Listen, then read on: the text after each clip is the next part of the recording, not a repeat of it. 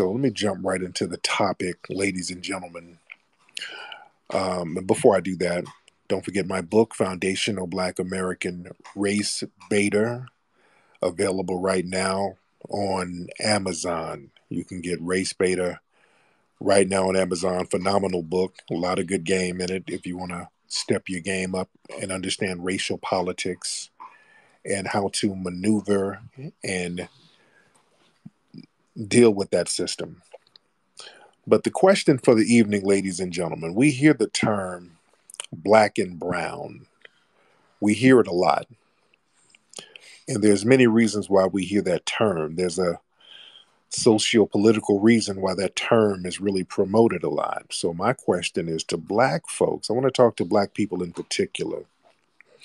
Why do you use that term? I know a lot of black people still use the term black and brown. And I want to see some of the people in the room here. Are there any black people here in the room that still use the term black and brown? If you use the term black and brown, raise your hand. I would like to talk to you just to ask you, why do you use that term still? I would like to see some brothers and sisters in the room raise your hand. If you use the term black and brown, okay, no, you're a white supremacist, fan. You don't count. And let me get him in here real quick. Let me get the white supremacists out the way. What's up, Pang?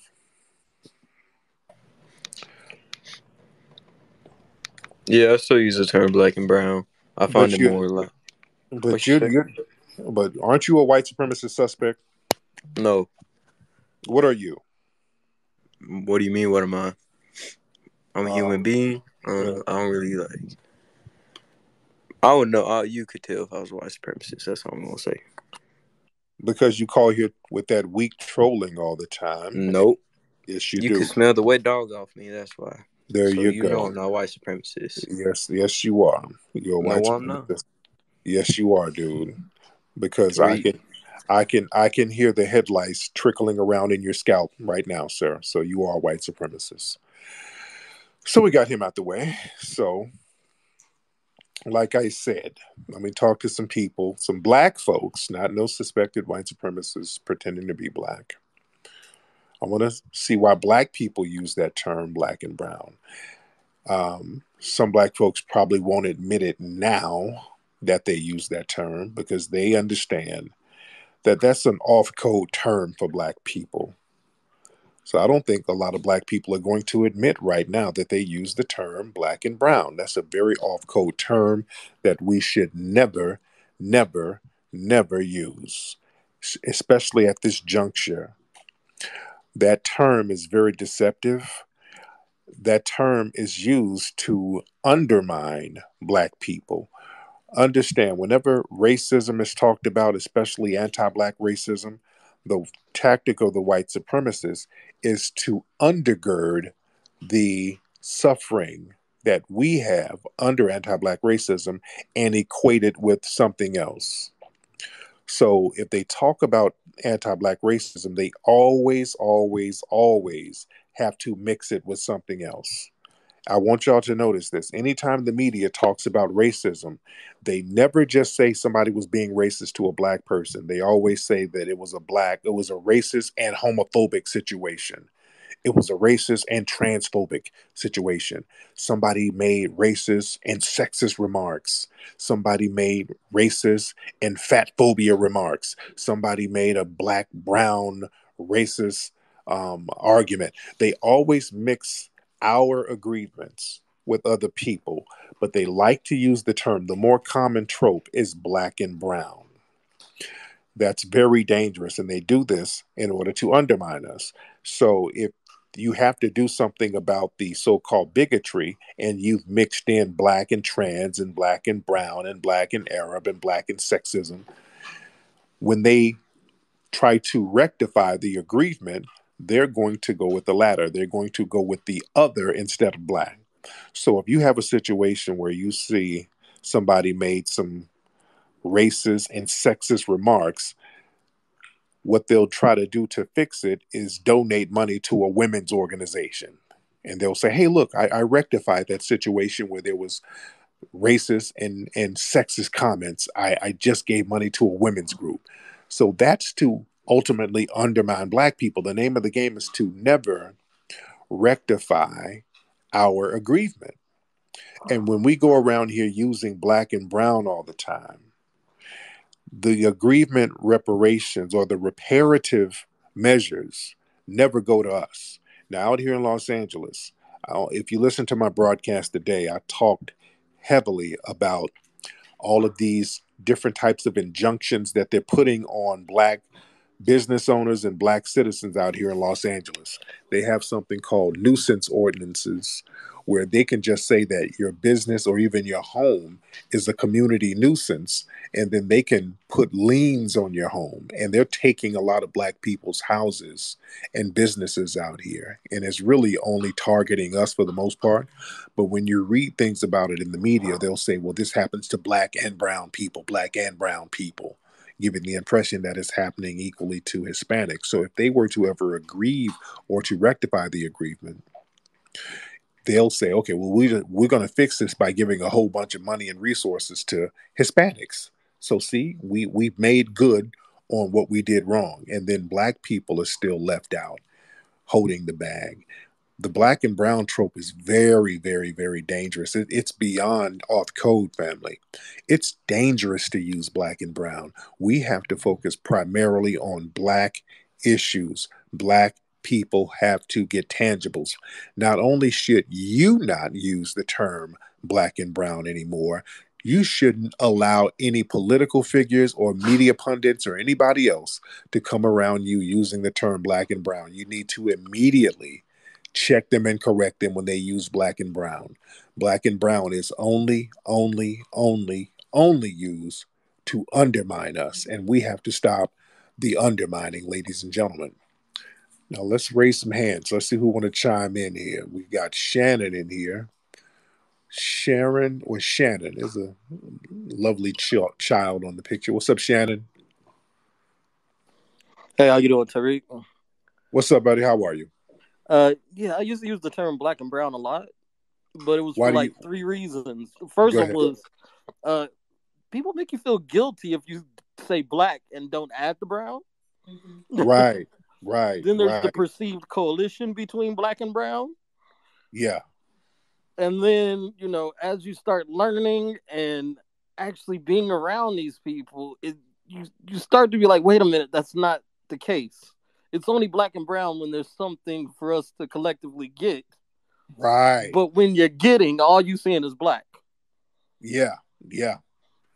And when their circles, they don't say black and brown. Everything Nah, that nah. when it comes to getting some tangibles is us, Hispanics. It's all It's about us. the Latino groups. They have all of theirs. You have the Asian groups. You have white groups, and nobody guilts them for it. Right. There's And we've got to no step. brown and black. There's no need for them to add that to the list. Yeah, exactly. So the whole guilting thing, we got to get off that. Black people. So, thank you for the call, too, brother. Black people, don't ever feel guilty about looking out for yourself. They make it seem like it's dirty and it's selfish to look out for your own group. No, it's not. They all do it. Don't ever feel no damn guilt. Don't ever let any of these groups guilt you for not including them in what's supposed to be repaired in your community. You, especially foundational Black Americans, don't owe nobody nothing. You've done enough. I want us to get off this thing where we have to carry everybody and we're guilt tripped if we don't carry everybody. You don't owe nobody anything, family. It is okay to look out for your best interests. We are in an emergency state right now where we have to look out for each other. We're getting targeted politically, economically, educationally, medically, on every front. We really have to start looking out for Black people, particularly foundational Black Americans. Let's stop playing games with this. Let's get Sage LaFlame on here. Sage LaFlame. What's up, Sage LaFlame? Hey, Tariq, how are you? I'm good, Miss LaFlame. How are you? I'm great at work right now, but you definitely hit it on the head. We got to make sure that we continue to tell our FBA brothers and sisters that We cannot continue to cape for anybody. We have to look out for our best interests, because when it comes down to it, at the end of the day, when they're going through whatever they're going through, they're going to deal with their community. But when it comes to us, we can't keep taking all of the bullshit from other communities and caping for them when they don't even look out for us. So we definitely got to continue to look out for ourselves. Absolutely. All right. Thank you so much, beloved. All right. We got a lot of folks in here on this lovely evening. Let's raise your hand, family, if you want to get on. Let's get Brother Dion in here. Dion D. Jenkins. Let's get Dion, and then we'll get Ben in here. Ben Yosef. So let's get Dion. Brother Dion, what's going on with you, brother? Brother Dion? My bad right there. Do you hear me right now? I can hear you. How are you, brother? Really good, really good. I'm hearing a lot of background. This is my first time on here, though. There's a lot of background noise. I'm hearing other voices. Is it supposed to be like that? No, brother. No, brother. That's going on in the housing projects over there where you are. There's literally nobody talking over Oh, here. I'm inside of my car, but I would like to compound on what you were saying. Yes, we have what we have to understand is that blacks who descended from American slaves were chosen to be at the bottom of society.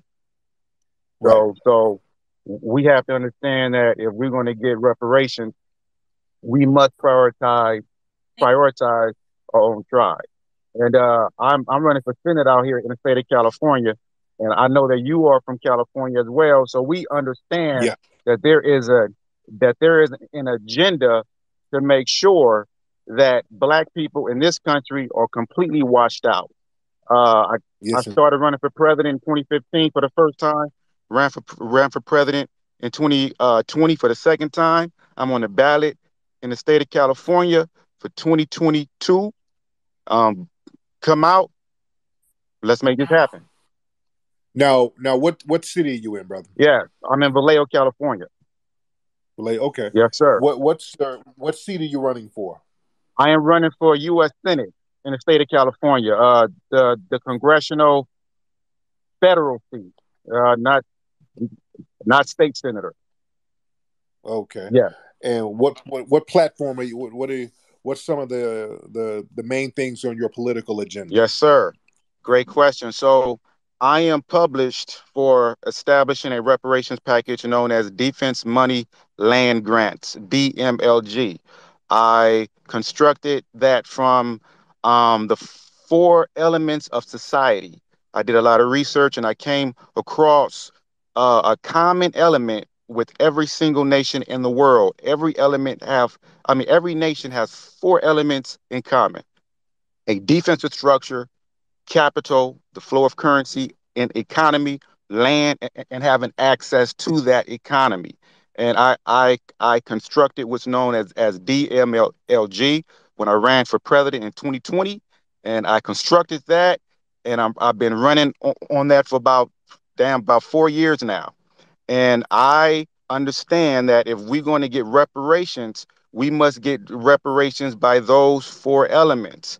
We must repair the damage. Reparations is the extension word from its root word, repair. Repair meaning to mend damage, to make whole, and to construct from a destruction cause. If we're going to get true reparations, we must take into consideration those four elements. Otherwise, it would be incomplete. And that's I was actually on Lord Jamar just yesterday. Lord Jamar, Oh, cool. yes, sir. He had interviewed me, DJ K Slay, before he passed away. He brought me out to New York. He interviewed me. So yeah, I'm not just some guy who just popped out of nowhere. I've been doing this No for doubt. quite some time. And if you Google me, you'll find me. I'm a grassroots hip hop organizer. All right. I'm not a celebrity rapper. I'm a grassroots hip hop organizer. And like I said, if you Google me, you'll find a lot about me. Yeah. Got it, man. We need to chop it up, man. Yes, sir. We definitely got to Yes, chop it sir. up. Thank you so much. Yeah. Yes, sir. All right. Uh, that's what we need. We need more brothers and sisters out here on the local political level so we can get the message out here. So we need to get these messages out. Let's get Ben. Ben Yosef. Hey, how's it going, Tariq? Hey, what's up, brother? How are you? All right. I think the reason that blacks do this because there's kind of an inferiority complex that they feel if they just say black, it doesn't hold as much weight if they don't have brown as a feature on it. Because used to have black girls back in the day used to say they were French Indian, French Creole or something. Yeah. Black just wasn't good enough. Right. Real talk. Thank you so much, brother. Let's get Shiro. Shiro, hop in, Shiro.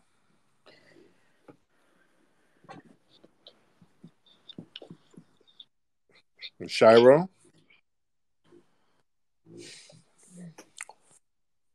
Shiro, you over there snacking on a mango, Shiro? What are you eating over there, Shiro?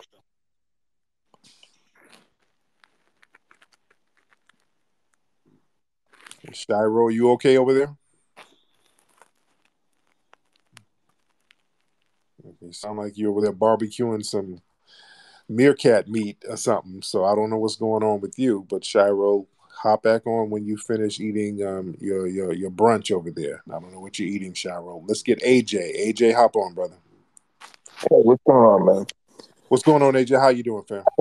I'm doing good, man. But I'm not sure if I'm on the same page with you on this one. Okay. Well, because a lot of times, at least my age group, I'm in my 50s. Okay. Whenever I would say black and brown, I'm specifically talking about black people and Latino people, Okay. where that conversation goes. But if I'm just talking about us, I'll say black folks, and that's that. So when I was listening to you earlier, the premise that you was coming up with, you were saying that they ride on our coattails, and then when you say black and brown, if it's a black and Latino community, and I know that there's issues out there in California that you have, but when you say black and brown, you said it goes to the Latino community. Mm-hmm. I think that what you're not really looking at is there's a Latino community. Or I grew up in Brooklyn, New York, right? So we had the Jewish community, right? They didn't say the Hasidic community or the Orthodox community. It was a Jewish community. So if something happened, they came together as a community and said, "Hey, this is wrong," and they move as a group. We don't do that as black people. Like I'm trying to understand your foundational Black Yes, we do. American thing. We do. Hold on, We hold do. on, hold on. Hold on. This is what I'm saying. We come together when one of us gets shot by the cops, or we come together like the media wise. We come together on that, and we collectively look at it like, okay, we're all black. But when it comes to stuff like uh, bank loans that make sense in the community, or let's everybody talks about reparations. When it comes to something like reparations, we don't come together in the way that we should. Now, I'm gonna call you out on the foundational Black American thing because I'm first generation. I'm black. I'm first You're an generation immigrant. here. You're an immigrant from where? Well, I'm first generation. I'm here. My father was an immigrant from the Caribbean. You Okay. know, From where? From where? what island specifically? Yes, Haiti or Jamaica. No. Trinidad and Tobago. Okay, there you go. Okay. So you're calling me out on FBA because of what? No, How? no. I'm not necessarily calling you out on it, but what I'm saying is they like my example earlier with the Hasidics and the Orthodox in Brooklyn, right? They come together as Jews. They don't come together as foundational Jews or a foundational Orthodox or what have you.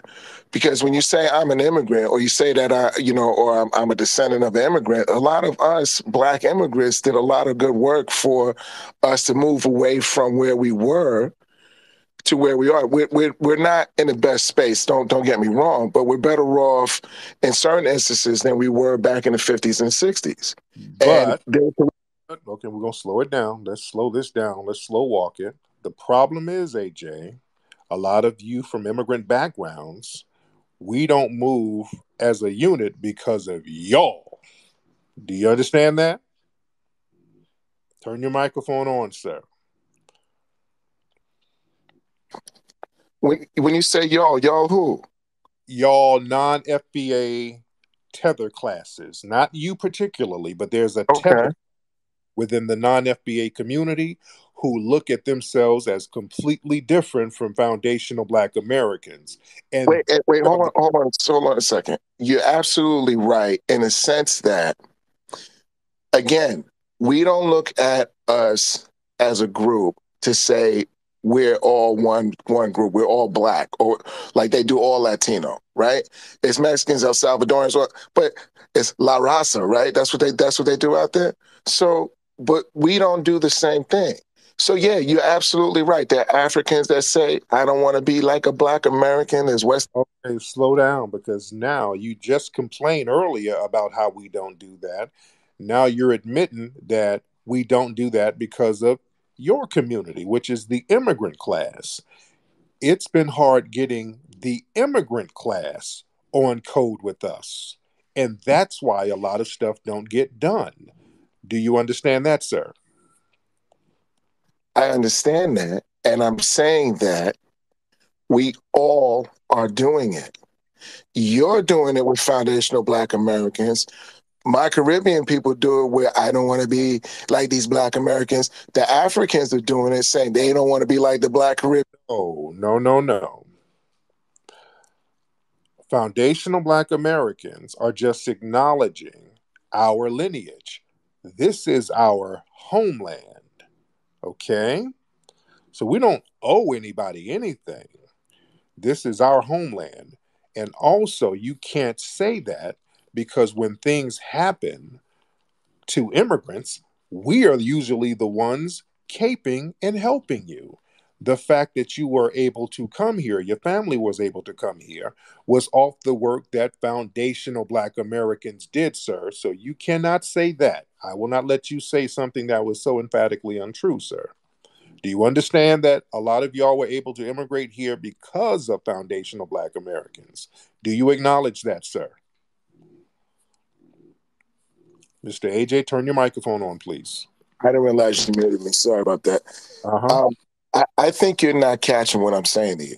Okay, I want you to answer that, though. Do you understand? Because you said something, well, we don't hook up with you or whatever. You understand that it is foundational Black Americans. We are the main ones pushing for your family, the immigrant class, to come here.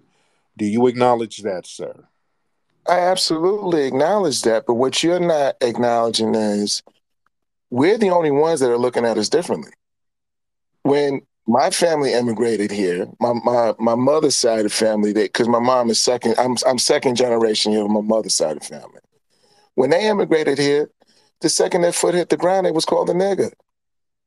So it doesn't what you're doing right now is you're focused so intently on foundational Black American that Right? you're not hearing me say that as a Black American myself, I agree with you. I Okay. think the problem is, hold on, please don't mute me for a second, because I really want to get this to you, We man, want because to get to the, I, you got I to get to the respect you. point. You're all over the place, sir. You really got to get to the point. I'm trying to be fair Well, with my you. point is this: we, us, are all in the same boat. So Uh, to say a foundational Black American versus a Caribbean American, that's how we're looking at each other, but that's not how the society's looking at us. We're versus all Black. versus you how? What do you expand on that question so I You understand, so I said can answer it? you said foundational Black Americans versus Caribbeans. Versus you how? How are we versus you? You you're not listen. When I say versus foundational Black Americans versus Caribbean Americans, I'm saying the distinction that you're making right now. That's not a versus. That's just history and lineage, sir. That's not a competition. I'm not saying it in an adversarial way. I'm When you saying say versus, foundational Black Americans compared to. versus by definition, versus is adversarial by definition. You're using these adversarial terms. We're not competing or trying to battle you by acknowledging our foundational Black American lineage. Our foundational Black American lineage is not a contest, it's not a versus, it's not a competition, it's not even up to debate. It's not a club, it's not a group. It is something that we are born with. We have a distinct lineage as foundational Black Americans. Now, why does that seem like a problem to you, sir? Our lineage seems like it's a problem to you, sir. Why is that? You're spinning this to make it sound like I'm saying to you that somehow your lineage versus my lineage is somehow different. We all hail from Africa. The only reason why there's Caribbeans and as you say, foundational Black Americans, the only reason why is because the boat stopped there and they just shoved everybody who was closest to the door out. Not the boatism, God, not the same boat that dropped you off. Yes. Okay. I hate boatisms. I hate the same boatism, sir.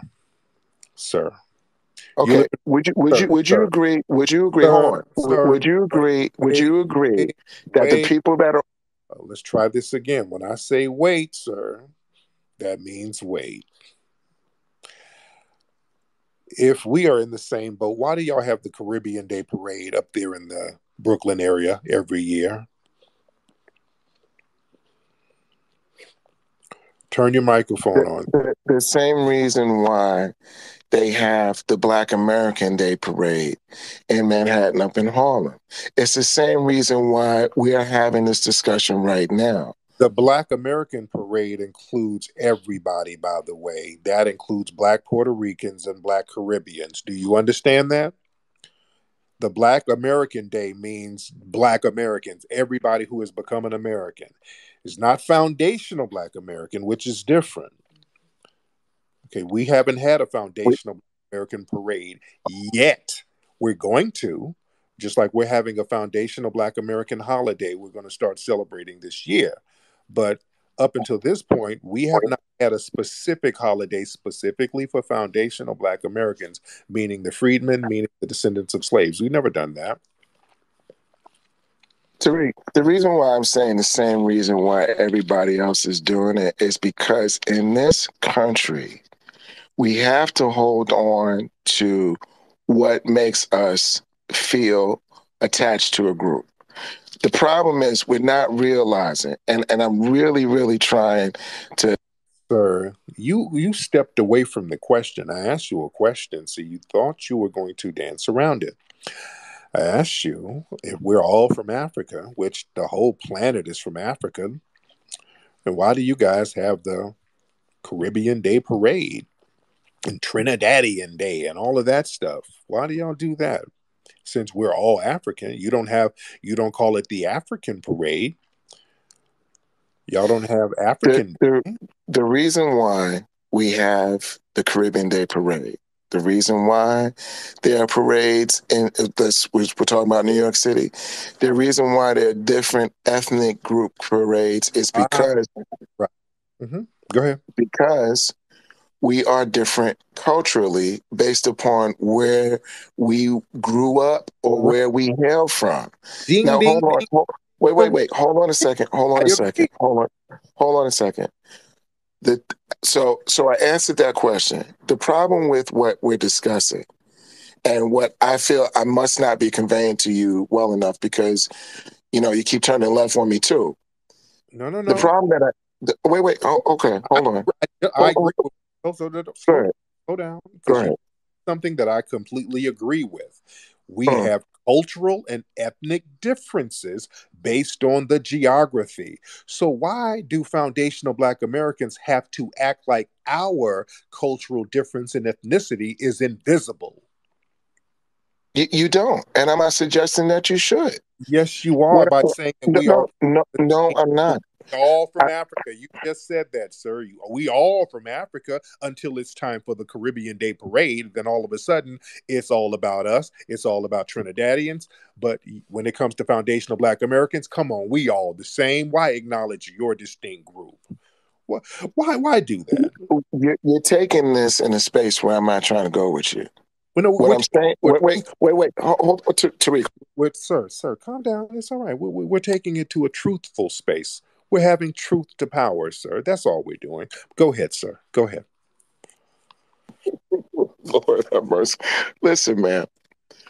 I'm not trying to say to you that American cultural differences should not be celebrated. As a matter of fact, I celebrate all of them. Okay? I'm not saying that. What I'm saying to you is this: when we start to have this infighting between us, that's not how. Who's infighting? The only people who are infighting are the non FBAs who are trying to fight with us because we're acknowledging our lineage. You all keep centering yourselves in our spaces, trying to make it about you, talking about why we fighting. We're not thinking about y'all like that. Do you understand that part of the game, sir? We're not really thinking about you like that. So why center yourself in our spaces talking about, hey, we doing all this fighting is crazy. We ain't thinking about you like that. We're talking about reparations and we're going up against the damn government who owes us. And you guys hop in our space talking about, come on, man, this fighting gotta stop, man. We gotta love each other. All this fighting and come on, this fighting. We're really not So, there, sir. so when you go ahead, finish your thought. I'm sorry, I didn't mean to interrupt you. We're not tripping on you. We're letting everybody do their own thing. We're doing something that's conducive to our lineage and our business, and we are not stopping you. If you want to go do whatever you do, knock yourself out. But why do you think there's a fight? Because the way that you express yourself, look, I'm gonna just take your statement that you just made. Right. We're not thinking about you. We're not. Wait. Hold on. Let me finish because I didn't want to interrupt you because I really wanted to I want to get an understanding of it. I Got respect you, dude. So it. Got it. Got so it. I'm enjoying the debate. Okay. Mm-hmm. Here's the thing. When you present it like we're not thinking about you, and you're talking about reparations. Part of the reason why we don't have reparations right now is because we have not collectively pushed for reparations.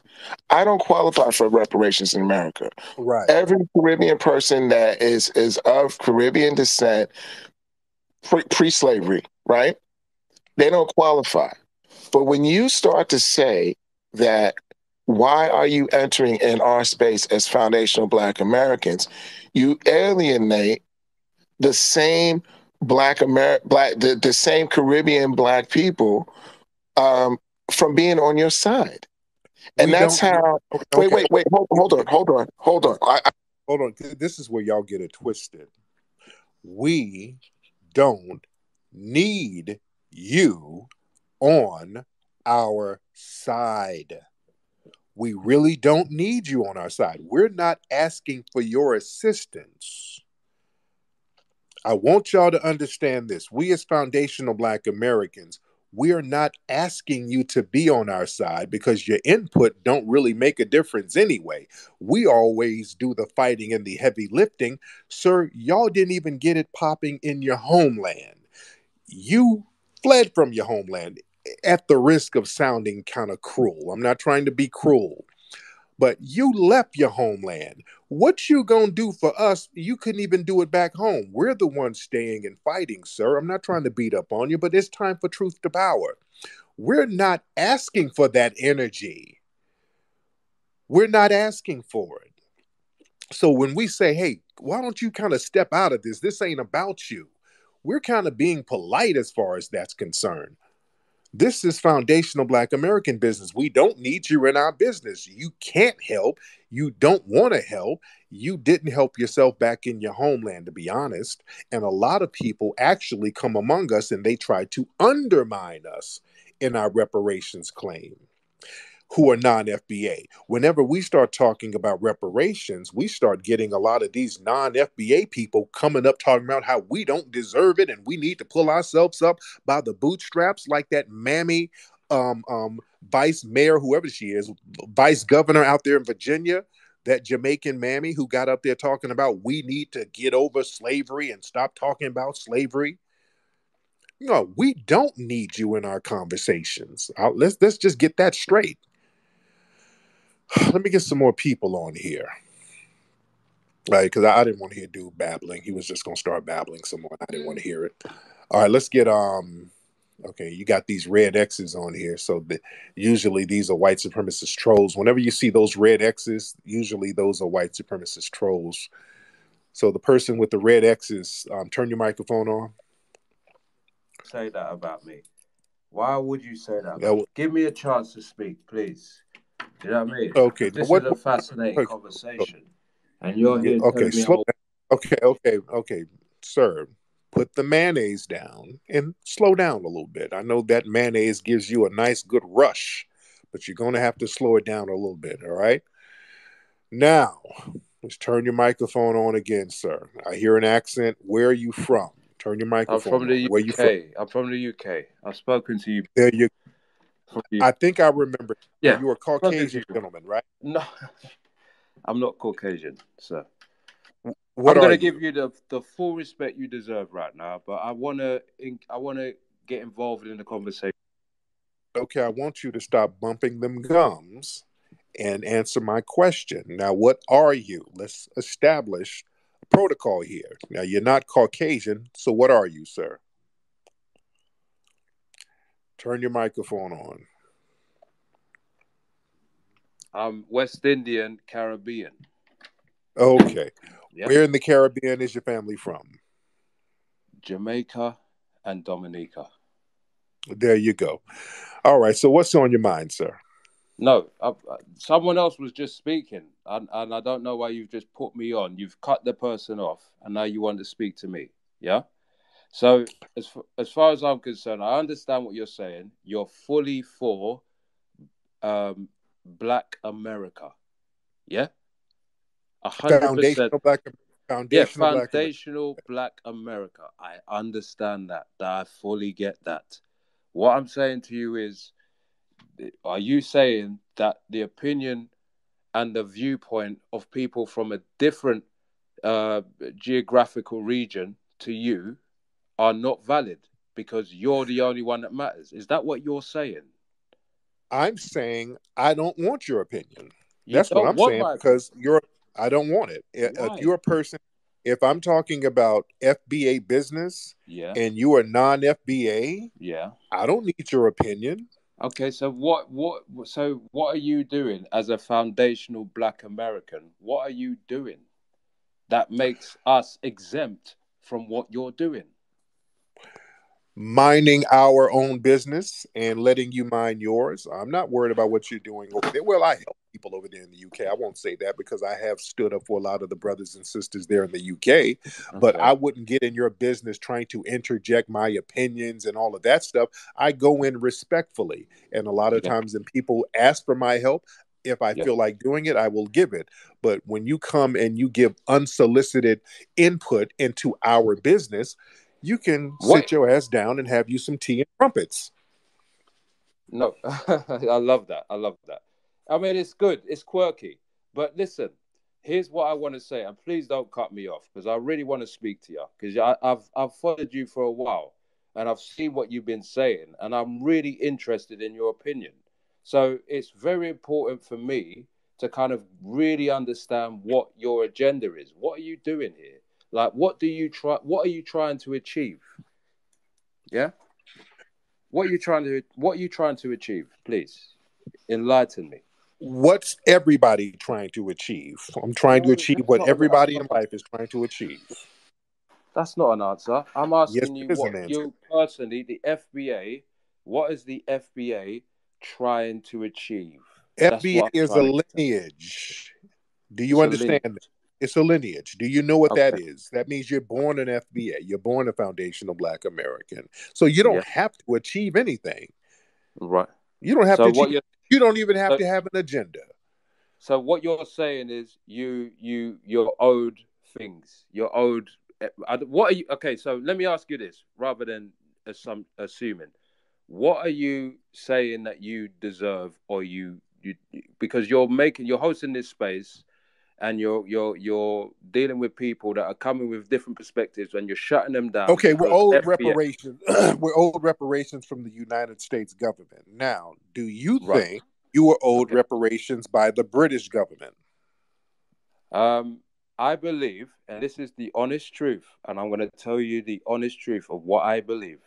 The British went around and they went and took over a land, and then they said, "Oh, this belongs to us now. It's not yours."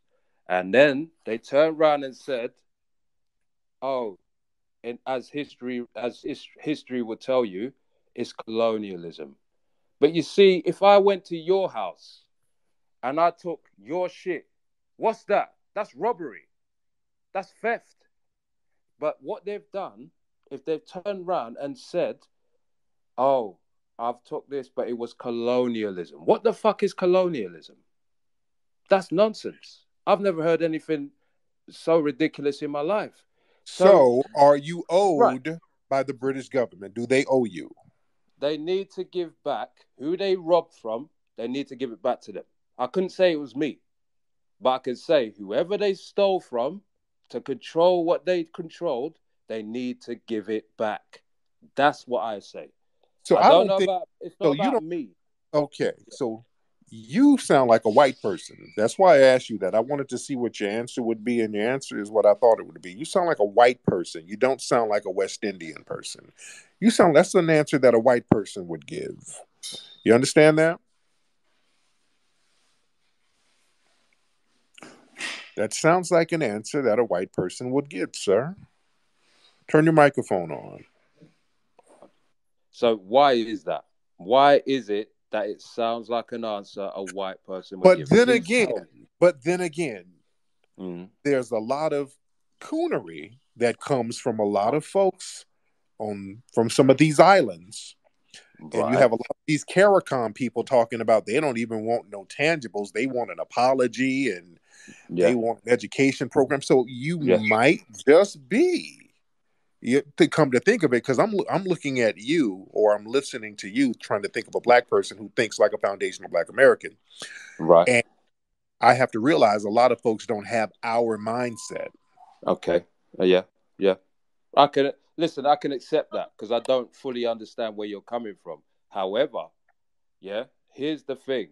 Here's the thing. What I want to understand is when I say to you, they should just give back what they stole. Why is that not an acceptable answer for you? Because when I asked you if they should give it to you, you seem like I, you're like, no, it's not not me. about me, bro. Listen, bro. I want you How to is it not understand. about you if you're a black person and they stole I'm a West from Indian your man. family? Listen. I'm a West Indian man. I've grown up in London, so I'm a West Indian man, grown up in London. But I've made my own place in where I am. Like I've made my own place. Like I've done things to achieve what I need to achieve. So in relation to me, it's not about me because I have battled with these guys all every step of the way, and I've established who I am amongst them. What I'm saying is the land that they stole and then said it was colonialization, they need to give that back because colonialism and all this shit is not worth nothing. It doesn't mean anything And anymore. this, sir, is why y'all should not be in our conversations, because we, as foundational black Americans, we don't think like that. We want what's owed to us. We haven't cowered out and said, hey, let bygones be bygones, because that's what you're talking. You've made your own way or whatever. No, no, no, no. I want my money.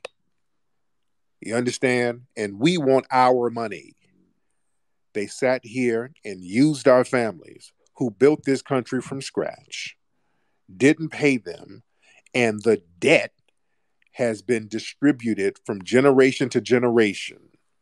And we have still inherited the debt from that. While the dominant society, they're still inheriting the benefits from exploiting my family. I don't want to let that go. And we're not letting that go. This is why we are having a hardcore reparations movement right now. Now, you're over there in the UK, you're eating porridge with white folks, and you think everything is kumbaya, makuna matata, whatever. That's fine. And, sir, this is the reason why you shouldn't, or other people who are non FBA, should not really be in our conversations when it comes to our reparations and political agendas, sir. So I thank you for proving my point. You have a good day, sir. All right. I didn't want to hear him do any more babbling, but that right there, ladies and gentlemen, shows you Why these folks should not be in our mix? They don't think like us. They don't have our temperament. They don't have our resolve. And they're not trying to stand up to these white supremacists like us. So I don't want them in the mix. I just don't. What's up, Kevin, whatever your name is? I don't know if that's a picture of Gandhi on your thing, but turn your microphone on. Hi. Hi, Tariq. How are you doing? I'm good. What's your name? Is it Kevin? What's your name? Kevin, yeah. It's like And Kevin. where you from? I'm from the United States. I'm Indian American. I'm not a foundational person. Right. Of course you're not. Of course. How long have you been here from India? I was born and raised here.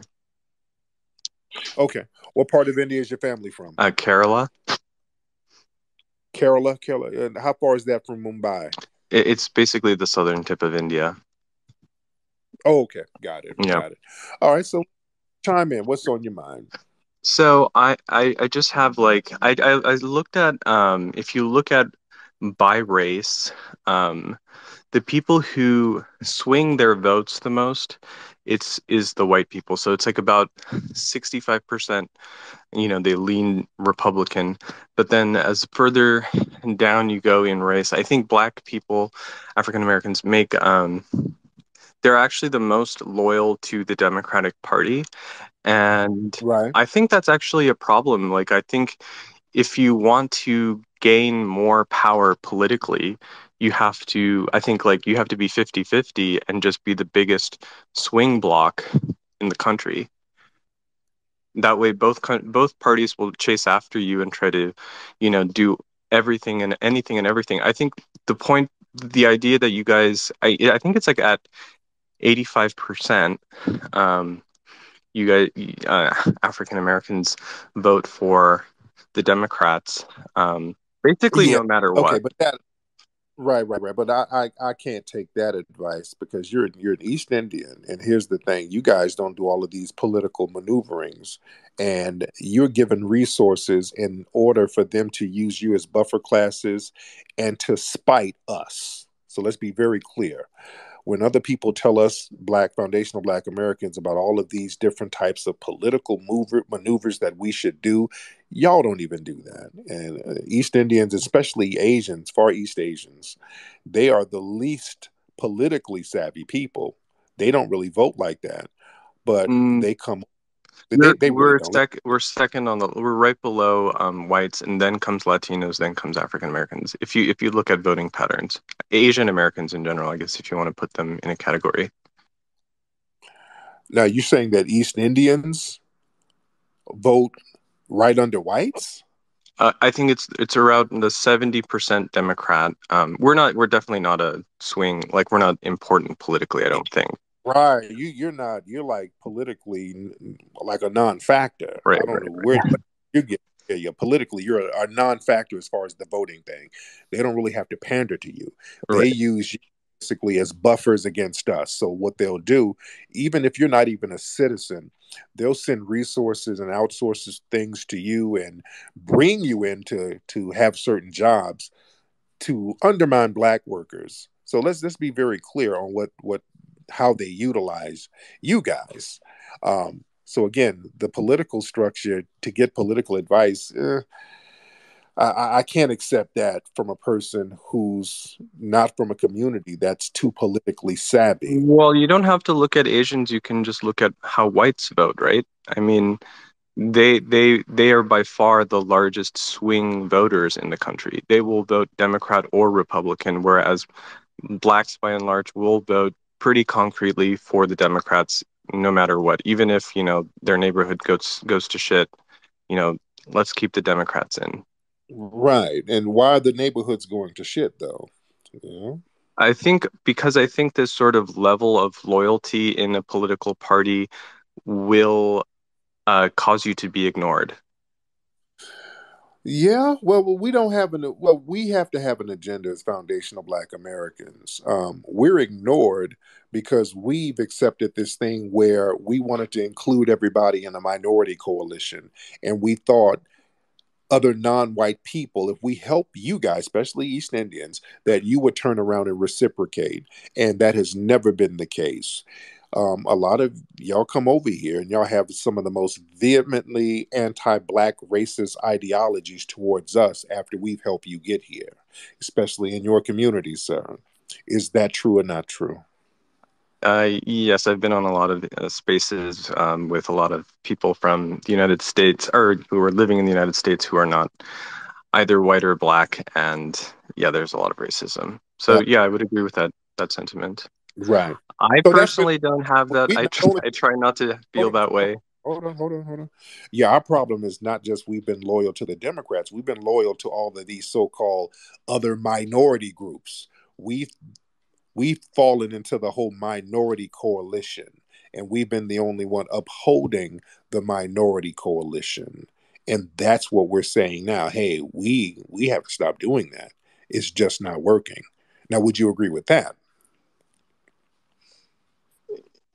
Well, yes. I mean, I don't know how you exercise that power aside from voting, right? And you only have two options. And if you keep exercising it in the same way, no matter what, then you're not really collateralizing your vote. No, we don't even have to vote. Just us understanding. And if we do vote, we just have an agenda that's going to be very specific to the needs of foundational Black Americans and not let them slip in all of the minority and people of color rhetoric that doesn't work for us. Because what happens is we as foundational Black Americans, we've always been sympathetic to the plight of other non-white people, especially dark-skinned people. So when we see images of East Indians, people over there in your homeland starving and hungry and doing bad in this dilapidated homes and struggling, we put our little resources together and we say, hey man, we'll share whatever meager resources we have with those people. And then what happens, y'all come over here and then we end up getting a Dinesh D'Souza running around after we done lifted you up, and you're running around here talking about we need to pull ourselves up by the bootstraps. You see how that game has been working, sir? Yeah, but I would say that Black Americans actually do possess a huge amount of power politically in terms of being a voting bloc. And in a sense, you're kind of refusing to use it by only voting in one way. Well, that's what we're doing now. You have to understand, But you just said, I don't want to vote. Like, we don't have to vote. we don't have to vote, but I'm saying if we do vote, we have to have a foundational Black American agenda. And again, we don't have to vote. We can use our non-voting as a strategy too, because the Democrats depend on the Black voting bloc. If we don't vote, if we ignore the political process, we'll let whoever win, and usually it's going to be a Republican. So we'll Yeah, get that means they'll pay attention to you, right? right. But even That's all I'm saying. right. So either if we vote or not vote, we have to, we as foundational Black Americans, we just have to have an agenda that's specific to us. So that's where we're going with it.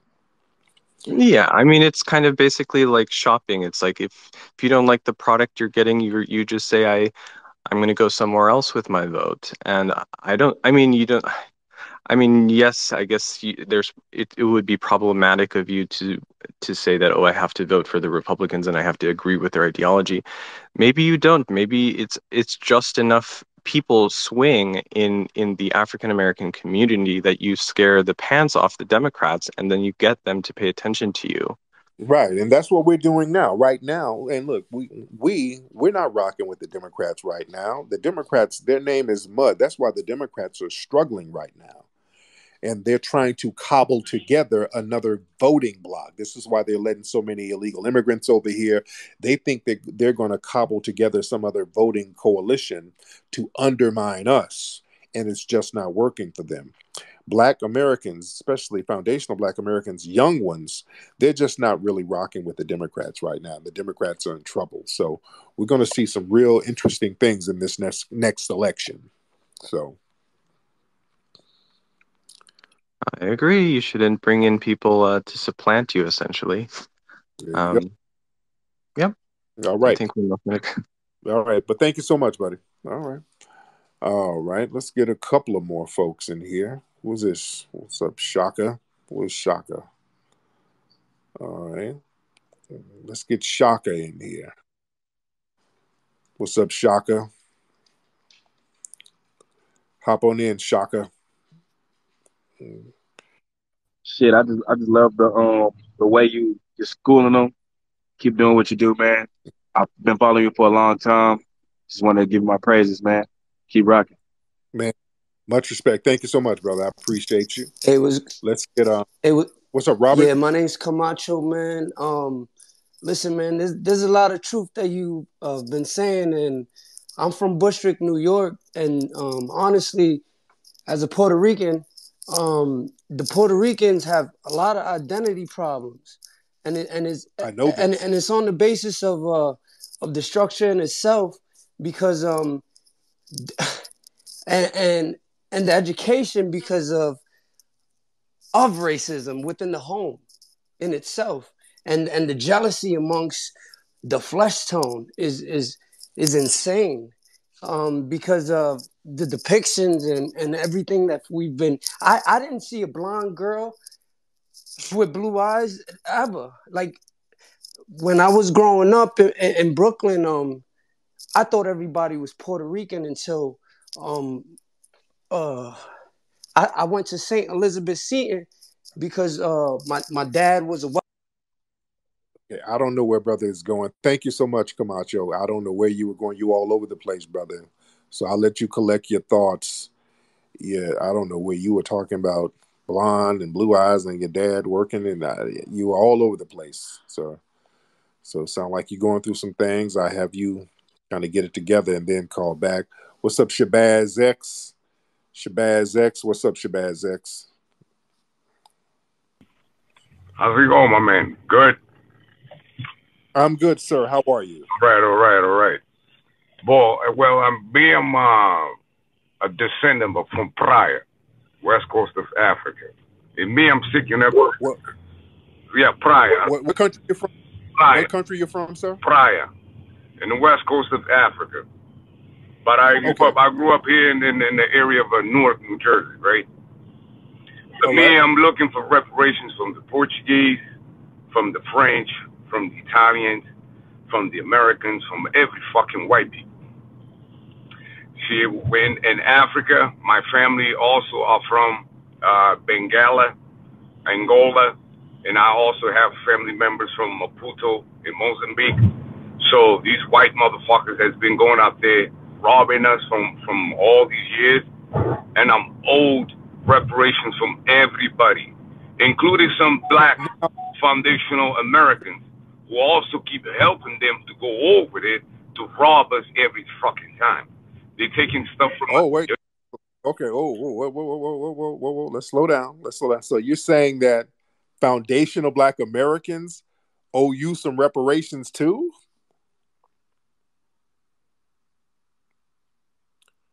Shabazz, turn your microphone on, sir. Mr. Shabazz, turn your microphone on, sir. I got to hear this. Turn your microphone on, Mr. Shabazz. Okay, I don't know Mr. Shabazz, I need you to turn your microphone on. Unmute yourself. I do not have you. There you go. I can hear you now. Yep. So you said foundational black Americans owe you reparations too? Yes. Those that get side by side with the white man and went there and helped. Oh yeah, they're not yours. They're yours, right? So they owe me too. So they help, right? So everybody helps. Everybody got charge. Everybody. Slow down. Now, I don't even know. I never even heard of the country you named. So how are we owing you? We've never been over there. Nowhere near where you're from, sir. Come on, man.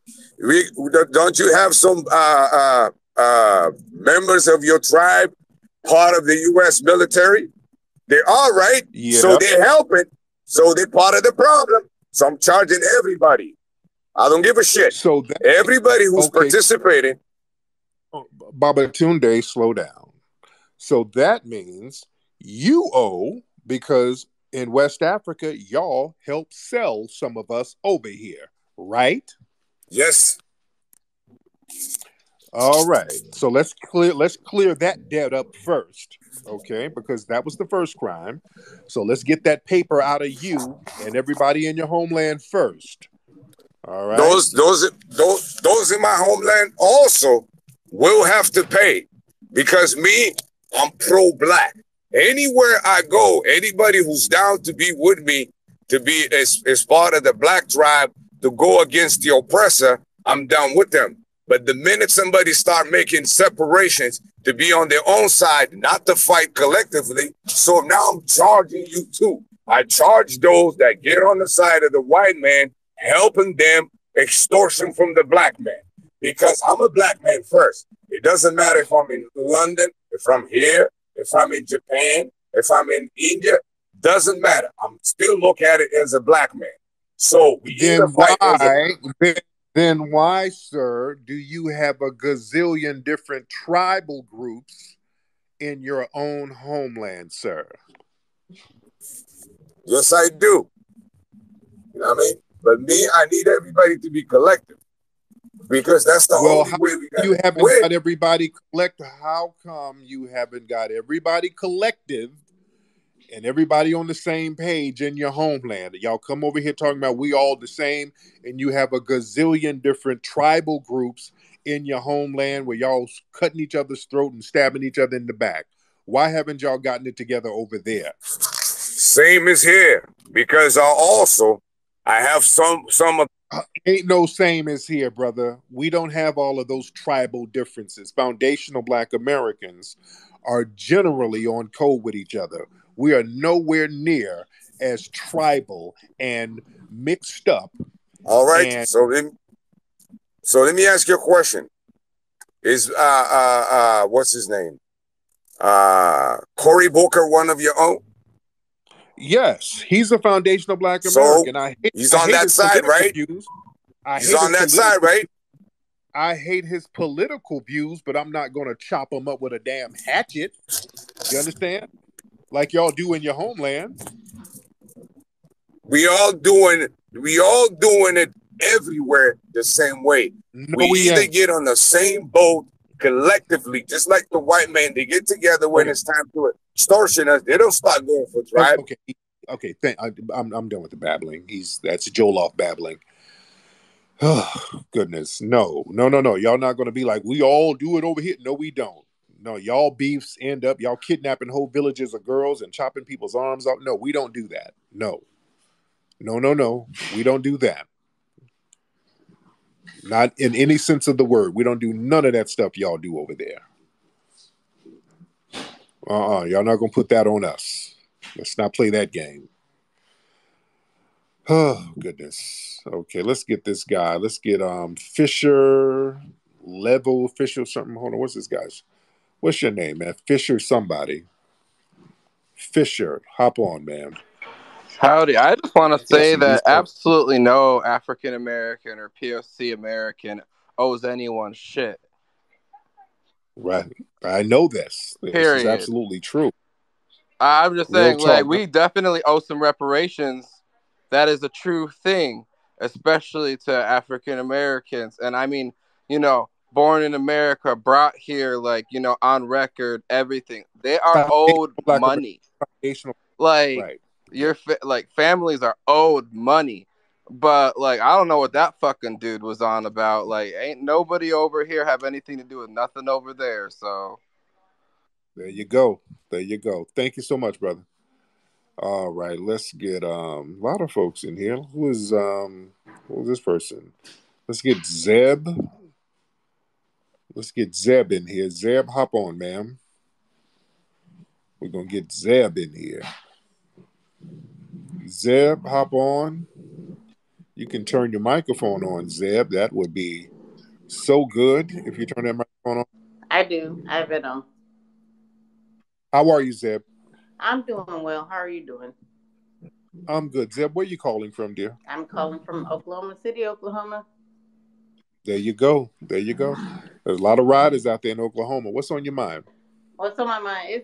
It may be a little bit off topic, but this is something that's going on in my household right now. What's happening in your household, dear? Well, so me and my husband, we've been married for 12 years. I'm FBA, he FBA. Okay. The whole bloodline on both sides. And my husband works hard for us. And this is the whole issue that's going on right now. And I'm just trying to field it out with other people that have other experiences or maybe can give me some advice. My husband is a mechanical engineer and he works for this Okay. company. And he has been accosted this past Thursday by his white supervisor. His white supervisor was going on his vacation and he was very teary eyed and he asked my husband, he's like, "Can I give you a hug?"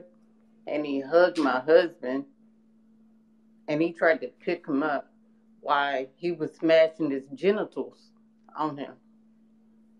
Good Lord. So your husband got sexually assaulted?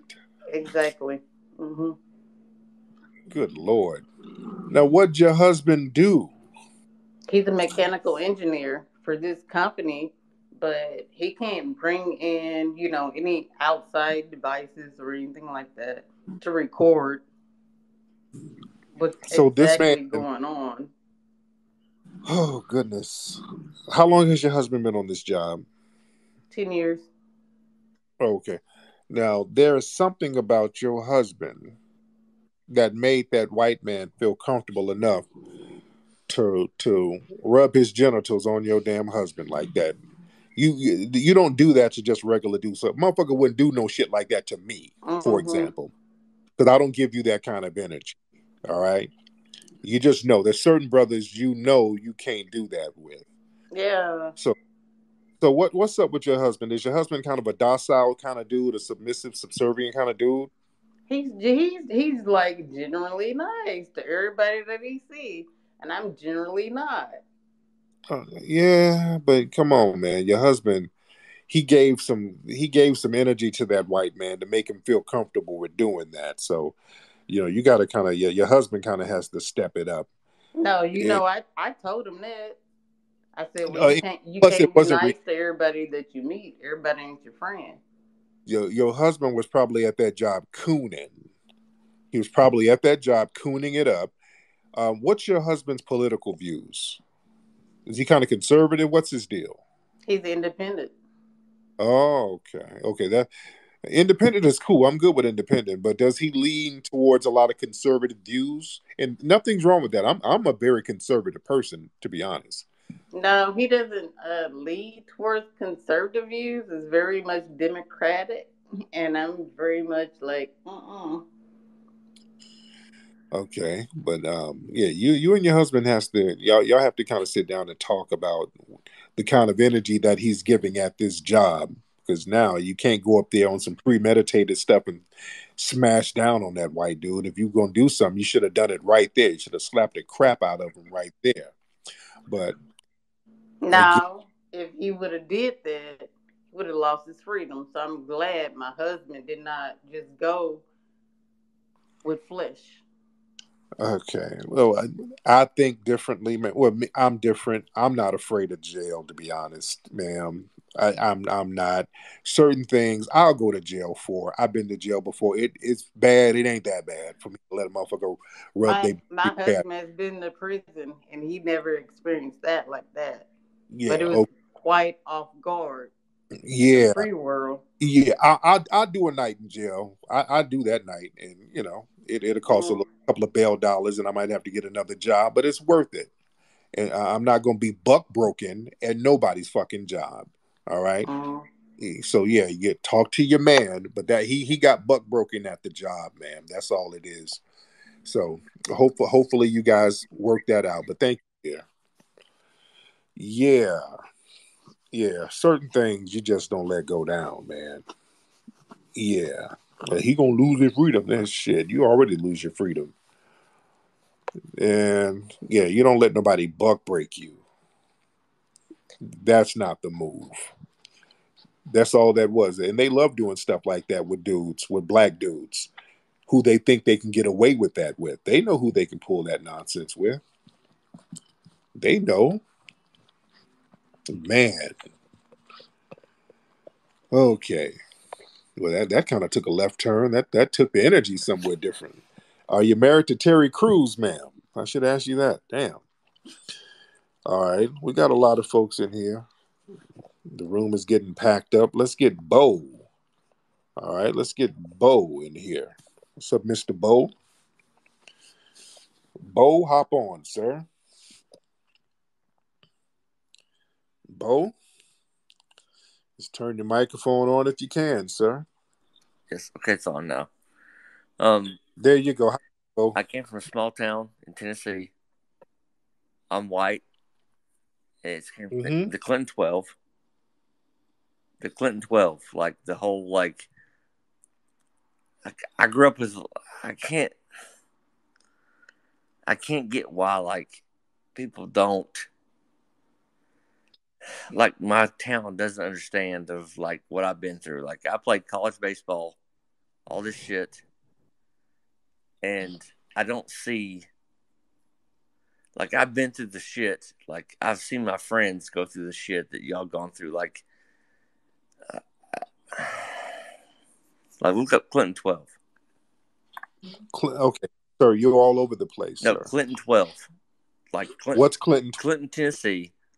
12 kids who came down the hill to go to high school. Like, it was a segregation thing. What year was this? What year did this happen? Probably in the 60s. Okay, so something bad happened to some black kids in the 60s. No. It wasn't bad for the kids. Like, we desegregated, and they came down. Oh, like, my town was like one of the first towns in Tennessee to allow black kids to come into the college.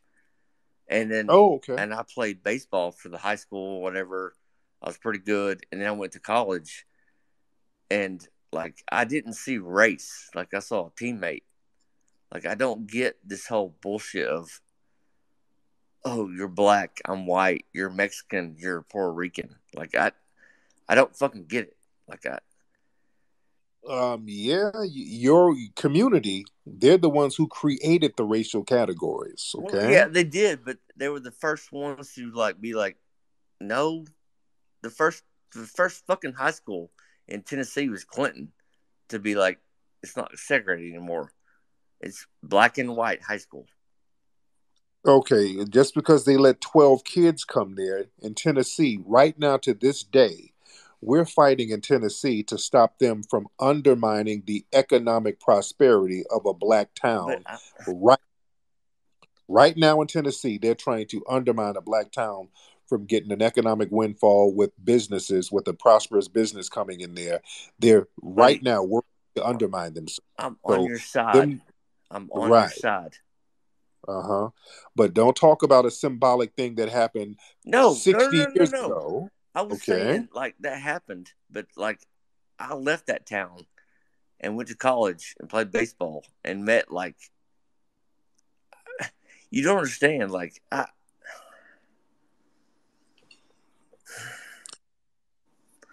You sound frustrated. Why are you frustrated? I'm frustrated because you think I'm racist. I'm not racist. Like, I didn't say nothing about that, you, but racist, like, you don't understand. I do understand. Like, what the hell? I went to college and played baseball with. I didn't say anything about you being racist, sir. No, I'm just saying, like, I don't get it. I literally didn't even imply you were a racist. I didn't say anything about you. I'm listening to you. I haven't made a judgment on you or anything, sir. Okay. So, what? Now, why did you think I assumed you were racist? Why did you think that? I don't know. Like, you were, like, combating me. Like, you were like, no, this, because your town was this and that and that. I'm just trying to get town. Sir, I'm trying to get you to get to the point. You just kind of. My point is that I met so many different people from so many different races and so many different ethnicities. Right. That I don't judge by what you are. Like, I judge by your person. Like, as you're supposed to. Exactly. As you're supposed to. Okay, now let me be clear. I'm not going to give you a cookie for being a goddamn human being. That's how you're supposed to be. You're not supposed to be a flaming white supremacists. All right, y'all want somebody to pat you on the back for not burning crosses. I'm not going to do that.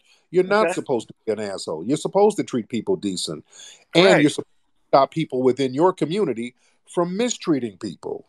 All right. Yeah, we have. Okay. All right. Thank you so much, sir. Thank you so much. Okay. Yeah, I don't want to hear about you having a black friend and you gave some honey bun to your black coworker, nothing like that. You don't get no brownie points for not being a degenerate. All right. You know why I give you brownie points? If you take the extra mile and you produce justice by giving some equity to a black person. Now, if you went out of your way to say, hey, I see how black people were done wrong, and I fought and got them some equity and some reparations, and I got them some payments, and I got black people papered up to make up for the racism that they suffered, then we can sit down and I'll buy you a beer. We can talk then because you're the kind of person I rock with. Let's get clear. Any white people listening, if you get some equity for a black person, not equality, equity, meaning you have an equitable relationship, you went and helped a black person get compensation for racial injustice, that's when you get a pat on the back from me. But I don't want to hear about you went to the club and did the Dougie with a black person and you've played on a football team with a black person and they were all right. I don't give a damn. That's just basic human beingness. Nobody gets a pass. The fact that your community is so degenerate and evil that you have to sit here and try to get props for just being a damn human being, that says a lot. Let's get Anurite in here, please. Anurite. Hi, Tariq. It's so nice to talk to you. I'm so sorry. I think we had an issue last time. I don't remember you, ma'am, but if we had an issue, I hope you've atoned for it. What's on your mind? Oh no, it was just an issue. I think we couldn't connect. But I've been listening to you for quite some time now, and I really agree with your point of view. So thank you so much for the knowledge. I have a boss, Mr. Marquette Devon Burton, who is a tech entrepreneur, African American man, and we would love to have you on our YouTube channel for an interview. And I've been trying to reach out to you over LinkedIn, Instagram, and Twitter, and I've been trying to reach to you for quite some time now. So it'd be lovely if we could have you on our platform. Excuse me. Okay, well, I will look into it, ma'am. I will definitely look into it. Send me an email. I'm kind of particular about people's channels that I go to, but I'll look into it. I'm very particular about that now. Okay, let's get Via. I think that's your name, Viona. Hop on, Viona. Hi. Hello, how are you, dear? I'm good. How are you? I'm good. Now, Viona, am I pronouncing your name right, Viona? It's Viona. Viona. Now, Viona, where are you from? Are you from Jamaica? No, I'm from Ohio. Ohio. Okay, look like you're in Jamaica in some of your pictures. I travel a lot. You're getting flued out. I'm not mad at you. So, are you a foundational Black American, dear? No. Well, now, where are you from? Where's your family from? Ohio. No. Okay, let's try it again. Are there any immigrants in your family's lineage? No, not at all. Oh, okay. Oh, so you're a foundational Black American? Yes. Okay, there you go. Okay. All right. I'm following you. All right. So what's on your mind? Oh, nothing. I just came in to really just be a part of the conversation. Let's be a part of it. Shit. Now, how old are you? 23. Okay. What do you do out there in Ohio? Financial aid for Ohio State University. Okay. All right. Okay. All right. Well, thank you so much. Be honest. Sound like you just up late waiting on niggas to call you. I don't know what you're trying to do. What? All right. Well, thank you. What you trying to do? Bianna here trying to get flued out again. Y'all here getting flued out. All right, Bianna. Well, let's contribute to the conversation. All right. Lovely sister. Very cute foundational Black American sister. Yeah, with that. All right. Let's see who we got here. A lot of folks here. Let's come on, y'all raise your hand, family. Y'all want to get on? Who is this person here? Compton. Let's get Jay in here. Let's get Jay. Jay, hop on in, brother. Hello. First of all, I'd like to say hello to all my FBA family. And I'm from California, and as everyone probably knows, reparations is happening in California, and talks about a Freedmen's Bureau being established also. Um, I also heard that other people in other states are actually doing their reparations in different forms and manners, but maybe California could be a model for, every other state. If we could have a Freedmen's Bureau that represents our people in every state, then, I think that's the best way we could go. That's all I have to say. Thank you. Thank you so much, Jack. Respect, brother. Let's get live. Live, hop on, brother. Yo. What's up, family? What's up, man? I just had a question. So go ahead. I know cash reparations is gonna be like a big fight because white people are not benefiting from it. So I was wondering if business loan reparations would be another avenue that we can go. And business loans. No, we don't need a loan. No. I'm sorry, not a loan. I mean, just business reparation of just to start a business. And yeah, is I'm saying, is that an easier avenue to get to? Okay. We don't want to go easy. No, let's stop all of this easy. See, we got to get out this mentality where we have to present it to the white supremacists in a way that's not going to offend them. The hell with how they feel. I want black folks to get this mentality. We're talking about something that is old, and we got to stop acting nice about this shit. Black people got this thing. Well, let's go. Cash might offend them. They ain't gonna want to go along with it. They don't want to go along with anything that's going to help us. Let's just get that clear. Anything that's going to help us, they don't want to go along with it. We don't go along with the benign neglect. That's the problem. Family, when our FBA ancestors were on those plantations, they were not nice to them. When they were selling the children, they were not nice to them. When they were beating them and raping them and working them from sun up to sundown and chopping off their feet if they didn't produce enough work, they weren't being nice to our people. We don't owe them any niceties. Let's stop being afraid to say, hey, man, this is what it is. Y'all need to break bread. Family, they're not going to be comfortable with it. Here's the thing. Stop giving a damn. You have to use political operations like warfare. Politics is warfare. Go into the game thinking with a warfare mentality. When it comes to us, they tell black people, let's just sit down and have some black-eyed peas and chicken wings. Y'all not gonna get nothing, but let's just have a nice good old get together and a turn up. And y'all sit around and want to play that game. Stop playing that game with them. We need to get some tangibles, and we don't care if they like it or not. If they don't provide tangibles, we're not going to vote for them. We're not going to participate in the process. We're going to withhold our votes. We're better off not voting than to vote for nothing because we're voting to empower other people. We got to be very strict and disciplined with our voting strategies and non-voting strategies because not voting is a strategy. Them running around telling us we got to vote because your great-great-granddaddy died for you to vote now, so you got to do it. No. My great-great-granddaddy did not die for me to vote for nothing, and neither did yours. If we were to go back in time and talk to our grandparents, and they asked us, hey, what's going on up there in the future? Well, great-great-granddad, what we doing, we're voting in your honor. And your great-great-granddad is going to say, well, grandson, what are you voting for? Nothing. We voting for you. And he's going to say, get your stupid ass up there and demand something. I didn't get my ass whooped so that you can go up here voting for other immigrants to come over here and get all the stuff that I work for. That's what your great-granddad would say.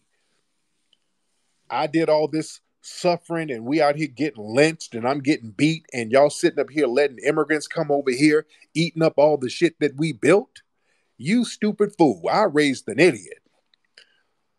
Your great-great-granddaddy would curse you out if you went back into time with that dumbass mentality.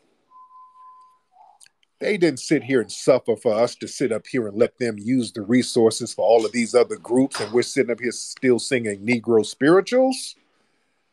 That is not what our people wanted.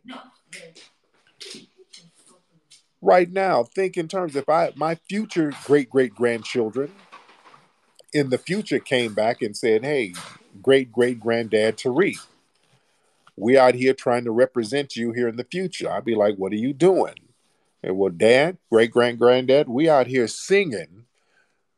We're on Edmund Pettus Bridge doing a march out here in the year 3000. They got a virtual Edmund Pettus Bridge that we're on. I'll be like, get your dumb ass back to the future and get out my face. Don't ever come back to the past to come visit me. Get off my lawn, little nigga. I would run them back to the future. Get off my lawn with your dumb ass. I didn't raise no fool. Somebody made a wrong turn somewhere in the bloodline.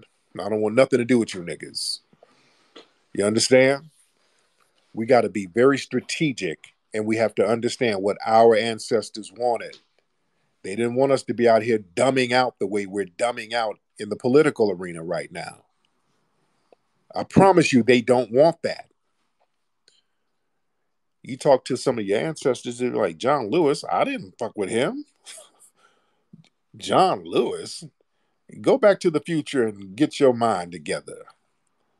Let's see who we got here. Let's get Nikki. Let me get Nikki in here. We've got a lot of ladies popping up. I'm going to get Nikki, then Pretty Vibrations. Oh, let me get Khalid. Wait, before I get you, let me get Khalid. I got Khalid up here. Khalid, hop on, brother. Well, peace, fam. Peace, fam. How you doing, Tariq? I'm good, man. What's on your mind, brother? Yeah, I had a political question. But I'm from Baltimore. I'm B1, but I was thinking about a few conversations. I think I was listening to a show you had about identifying local politicians, and that could possibly give us tangibles or whatever. And I had two candidates that came in mind. It was one guy, he's going against Jim Clyburn in South Carolina, and there's another guy, I forget both of their names, but there's another guy here in Louisiana. He was a bit he seemed more pro-establishment. The other guy in South Carolina seems like he's talking reparations, but Marcel, you're talking about my brother Marcel? Marcel, yeah, what about him? Yeah, that's the thing. Yeah, we're supporting Marcel. Okay. So yeah, that was my other thought. Of any other candidates in other states that because I'm in Maryland, I'm in Baltimore a lot. Pretty much all. Thank you, brother. Let me get some more people, brother. I don't know where you're going. You're all over the place. Nikki, hop on, dear. Come on, brother. Yes, Y'all hello. just Hey, Nikki, Thank you for having me. I'm fine, and yourself? I'm good. And what city you in, Nikki? I'm in Houston, Texas. There you go. Now, what's on your mind? I just want to say, pay attention to your legislation. Houston, let's say Texas, Louisiana, Virginia, Mississippi. Let's just think about Arizona.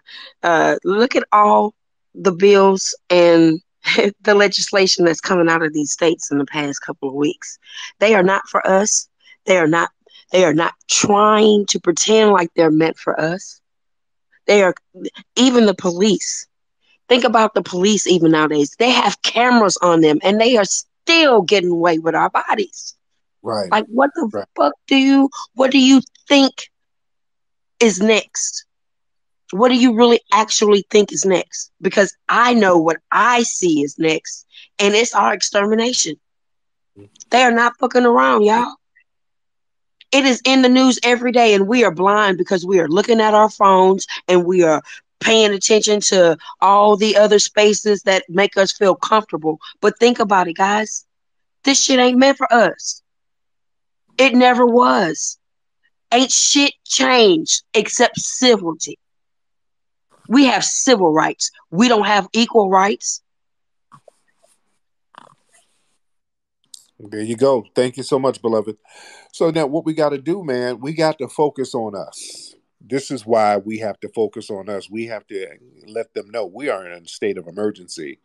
We cannot go along with any of the policies that these politicians are throwing our way. They're letting us get buried out here. They're letting the police do whatever. They're letting these other groups come in and undermine us. These immigrant groups, they're undermining us.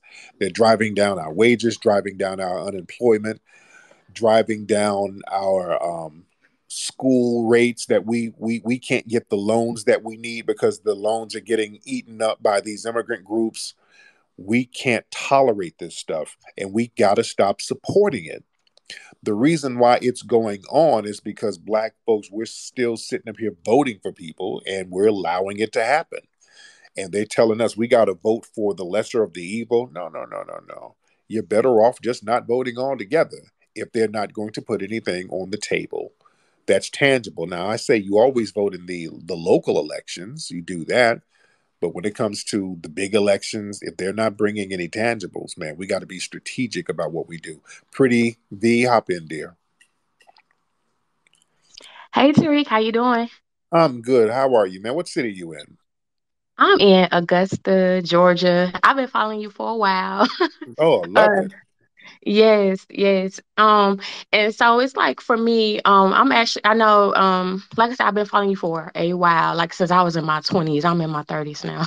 Okay, there but you go. but I'm actually very interested in pursuing a political career. And you know what, I'm a veteran, and that's what kind of got me interested in it. I am a little radical, so I kind of feel like I have to clean myself up a little bit, but also too, I know that people, these different states, they have their own forms of reparations that they're kind of trying to spoon feed us Yeah. as a community, and I really don't agree with it. And I just want to know what is your take on states wanting to do this individual? Because I personally don't agree, because I feel like then on the federal level or the national level, it'll make the government become more hands off. Well, hey, turn your states for your reparations, or whatever the case may be, and kind of take the responsibility off of them.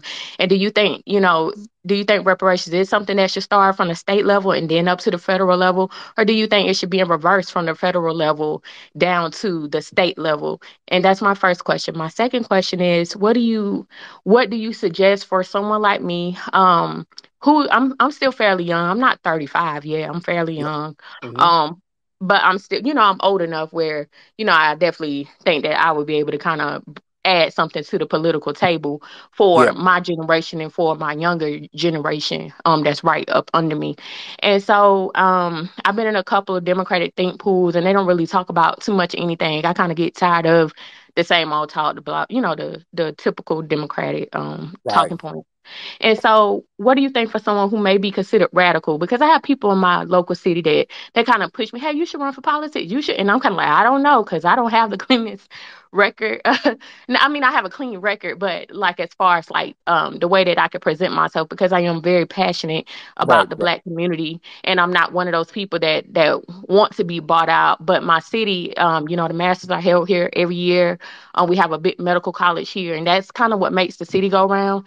And it's ran by a lot of Black people, like, and it has been for years. Like, we have a Black mayor, police chief, et cetera, et cetera, et cetera. But at the end of the day, they're still kind of like puppets. And so, for me, that the money is what pushes our local politicians. And so, for someone like me, who is a little more edgy, a little more radical, how do you think someone like me could get a start in the political field? Yeah. Now, first, for the first question, now as far as the state or federal reparations, it can go either or. With the states, that kind of sets a precedent for the federal, and if we get federal reparations, that's good altogether. So when these states are doing these different reparations conversations, we have to stay on top of them to make sure they don't turn reparations into a catch-all, lift-all boats program that's going to help everybody, and it's a big nothing burger. So it's important for us to stay on the case as far as these local reparations conversations. Now, as far as running, I think that's a very good idea. You need to hit me up, email me, so we can talk about some strategies, because we're putting together something where we're going to have candidates all around the country run, and it's best to run as an independent. Don't commit to any party. Run as an independent. We get people set up to run as an independent, and we're going to put reparations as the main talking point. We need to get as many people around the country running and running on a reparations program specifically for foundational Black Americans. None of that immigration talk. We're going to be very, very specific about us. And if we get enough people in political arenas around the country beating that drum, it will start to trickle up and create a wave. So we have to take control of that narrative from the grassroots. That's why you need to hit me up.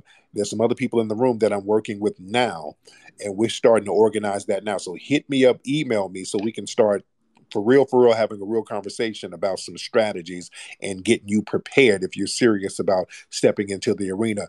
And it's good to start on a lot of these city councils, which are easy to get on. We put some push behind you, there's a high chance that you would actually win. Even if you don't win, just getting the messaging out there is important. So we're going to win either way.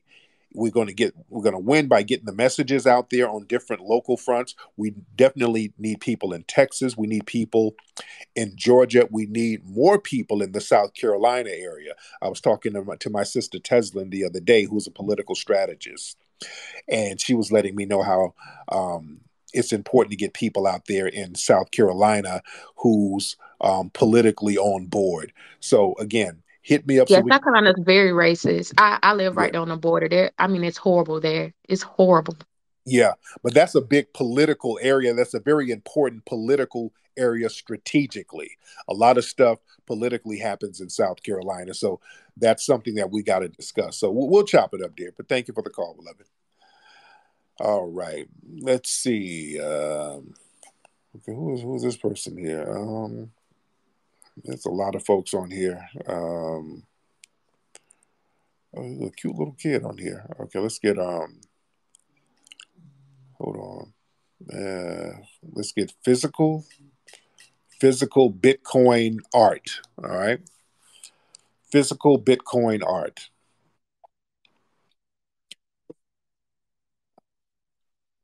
Actually, I'm a how would I say this? I'm Caucasian. A white man. A white man, right? Yes, I'm a white man. And I've been an observant of a lot of things that have happened in the past few years and everything that's been going on. And I feel like really, I understand like where you're coming from and your position and everything that's been going on. And, with everyone that's involved with what is happening. But, I don't understand also like, I'm trying to comprehend how it is that like, you differentiate that, I feel like everybody is dealing with a real crisis in many ways, or like a real, character identification, or, you know, um, not just whether it's white, whatever color you are, everyone is equally being, suppressed by the government that we live in right now. Not true. Not true, and sir. I mean, well, real quick, let me finish real quick, because the government that is existent at this point, is completely reducing and inflating everything that everyone, exists within, that we are all affected as one people, as one individual, in all ways. True. And you Not can't true. just say that because you're black that you deserve reparations. This is Oh Lord, ridiculous. here it is. This is not okay. And I completely disagree. As a individual of every way of life, Here it of is. freedom, and I Okay, respect let's you come on. guys Let's in wait. all ways. I Come on, respect wait. all life. Okay, I'll stop. Okay, Bob, calm down. Now, Yes, sir. the real truth on out. So you don't think black people, foundational black Americans, should get reparations? Why? Because it's not just why. It's not just right now, or it's that everyone deserves some type of, what has been happening on Earth for the past 100 years or the past. I'm not talking about what on Earth, what happened here in our government, the United States of America. I'm talking about that, sir. Yeah, well, You, that's what people need nobody to else was, nobody realize. else treated like nobody else was treated like foundational Black Americans in any sense of the word, sir. Well, as far as Right? I understand, and excuse my ignorance if I'm wrong, everyone has been, treated extremely wrong in many ways over the past thousands of years, hundreds of years. I'm And talking it's about due the to a United group. Hold on, government. hold on. It's due to a group of individuals that control this entire world, and they've created a division, and they want people to divide and conquer. They want people to, act like they deserve more than someone else. They're And it's called not white supremacists. That's who they're called, and that's that who I that's need my not money from. no, Right? man, that's not what I'm talking about, brother. That's exactly who else controls the world besides white supremacists? There, whether it is white supremacist or not, they control the world. The white supremacists do. I don't think they're just white. They don't define color. They don't care what color Oh, you yes, they are. do. They will kill you regardless, and they will target you, and they want you fucking dead. They're not targeting white people in mass. I disagree. They want everyone due to the way that things have happened in the past few years. White people are not being targeted in mass in any sense of the word here in the United States, sir. What are you talking about? I'm talking about the Illuminati, the individuals Oh, that actually God. really God. control the world. God.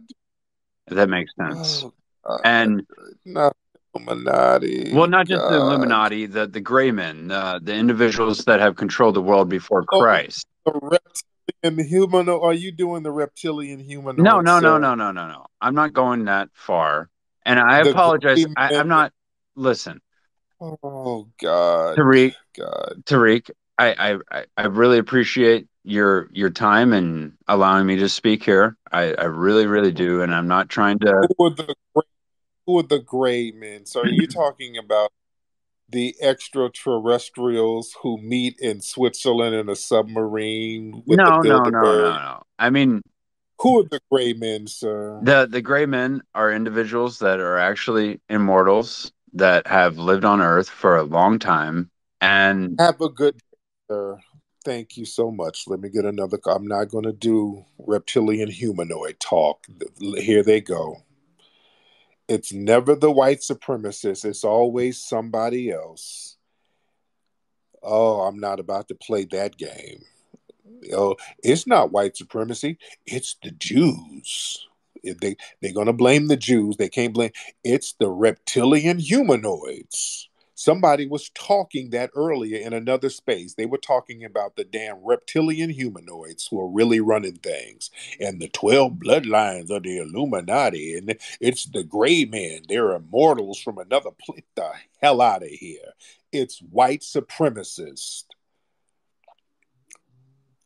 I'm not trying to hear an episode of Sonic the Damn Hedgehog. It's white supremacists who's running things and controlling things. All right? It's not Thor or the damn Avengers. They get to talking goofy. Notice when we start talking about our reparations, look how stupid they start talking. They always do this. They can't logically refute why we need our money. They know we need our money, so they have to start talking ridiculous. I'm not going to give you no reparations, dude. It's He-Man and Thor and the Hulk. They owe you. They're the ones who's really running it. It's Professor X and the X-Men. They owe you because they really run the earth. Stop it. No. Tell the reptilian humanoid, I'm looking for your ass. I'm looking for the white supremacists. If I see a Martian come down, I'm going to hop in the spaceship and I'm going to have him take me to the white supremacist house to get my money. E.T., use your finger to take me to Washington, D.C. I need to holler at Biden. That's what I'm gonna use ET for. Use your finger on his ass. I'm gonna hear about no damn gray man. Don't stop it. Yo ass is the gray man. Oh goodness, Lord. I'm not playing this game with y'all. All right, let's get one more. They wear me out, boy. These white supremacist suspects. I don't be having the energy, man, to hear that babble. Y'all better just come up with my paper. And I ain't being nice about it. So he tried to be kind of cordial at first, and then he got the white supremacist slipped out. Listen, dude, well, man, we're all one people, dude. And I love everybody, dude. I had a buddy I went to Vietnam with, man. We shared some cornbread one day, dude. And I'm not giving no fucking reparations to your black ass, dude. But anyway, man, it's the reptilians who really owe you the money, brother. Oh, shut up. He's all over the place. He couldn't even contain the mayonnaise madness. Well, he had a racist Tourette's moment. Did you catch that? The racism came out real heavy. That racism came right on out. There you go. That's what I want to hear. Then he tried to reel it back. Hey, bro, we're all one, dude. I dated a black girl in college. I used to buy her weaves and everything. So I don't know you guys a fucking thing, buddy. Fucking niggers don't know you nothing, dude. But listen, man, it's the gray men in the Game of Thrones, dude. They're the ones who really owe you, buddy. Man, come on, dude. Come on. Stop it. A lot of folks are here. Via, you take your ass to bed, Via. I see you up here. You know you about to get flued out in the morning somewhere. Go to bed, Via. All right, let's get this guy. Let's get Baby Goat in here. Baby Goat, hop in. 7-7 Baby Goat.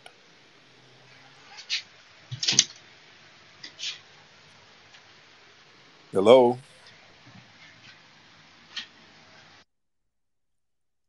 Okay, well, sound like he's working late night at the Amazon warehouse. All right, calling on your lunch break. Let's get I am clutch with it. I am clutch with it. That's his name. I am clutch with it. All right, I am clutch with it. Hop on, brother. Where you at, man? Come on, bro. All right, you gonna turn your microphone on? All right, let's try somebody else. Come on, y'all get it together. All right, let's get who else we got it here? A lot of folks in here. All right, let's get. Well, raise your hand. Let's see who's here. Let's get Jaquil. Let's get Jaquil in here. Jaquil, hop on, brother. Jaquil, hop on in. Peace, y'all. What's going on? What's up, family? How are you? I'm doing good. It's funny you said the dude that was at Amazon. I'm actually at work right now. I just got off, but I just want to just answer your question. If I can, I want to ask a question afterwards. To answer the question, man, it's about inclusion. We want allies. We really don't have that. I would say we got to realize we don't have allies, but we know that. We just got to start acting like it. And at the end of the day, like you and other brothers and sisters say, it's about us. It's about time that we do our thing to get ours. It's been overdue, centuries long overdue. Yeah. Yes, indeed. Yes, indeed. Thank you so much, brother. Much respect to you. Shout out to Brother Jackson. All right, let's get a couple of more people in here because we're gonna have to wrap this thing up, ladies and gentlemen. I don't want to be on here too late. Throw your hands in the air and wave them like you just don't care if you want to get on, because we got a lot of folks on in here tonight, and y'all be keeping me in here late. Let's get Derelict in here. Derelict. Let's get Derelict in here. Derelict, hop on in, brother. And chop up game and let us know what's on your mind, player. Hello. What's up, Derelict? Hey, not much, man. How you doing? I'm good. What city you in from? What city you from, rather? Louisville, Kentucky. There you go. Now you're a Caucasian man. What are you? I am Caucasian. Yes. There you go, my man. So what's on your mind? Not really a whole lot.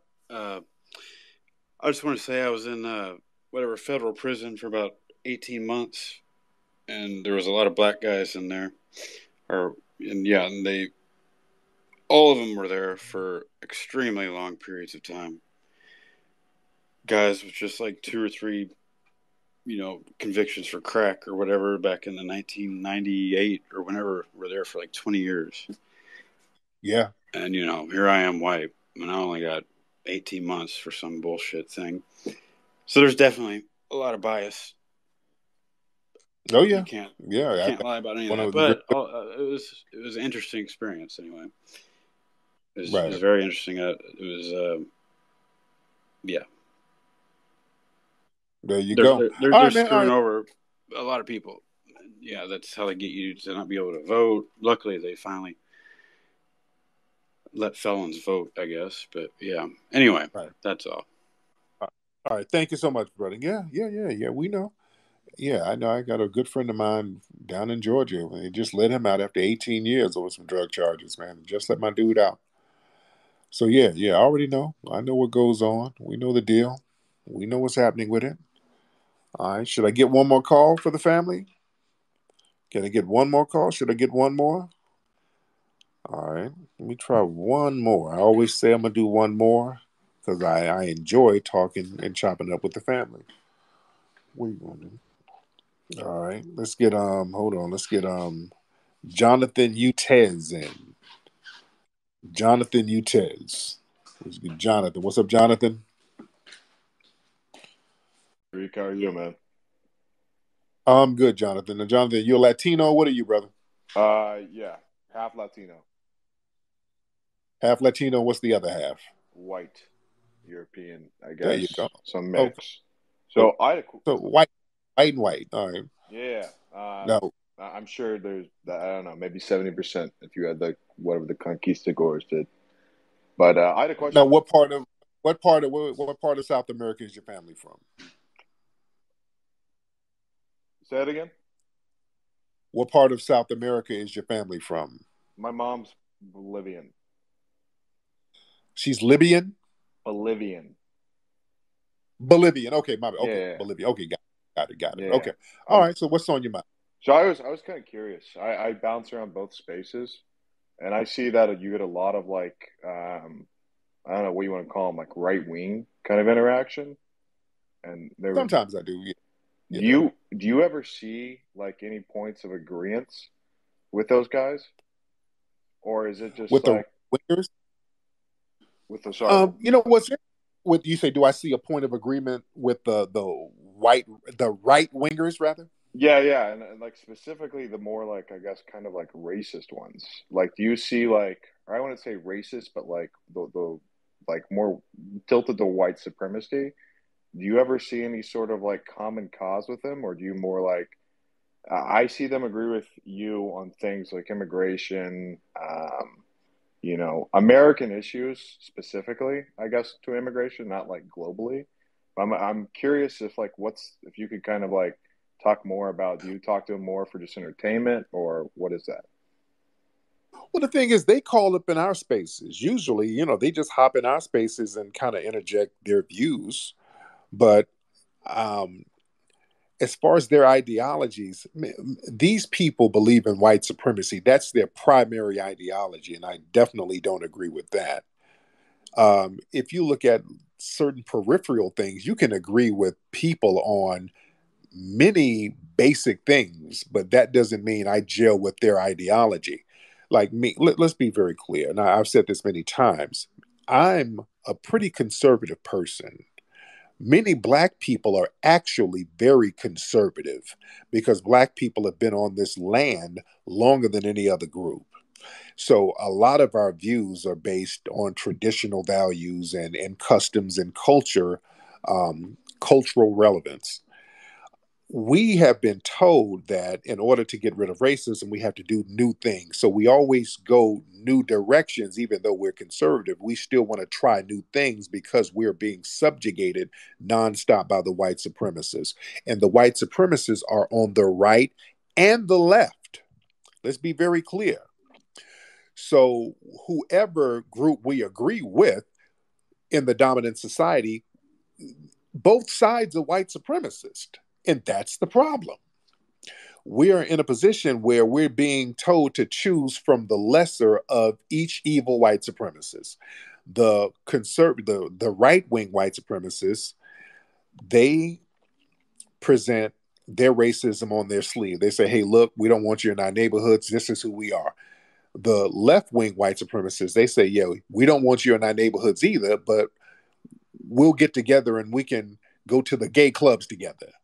But you got to go back to your segregated neighborhoods.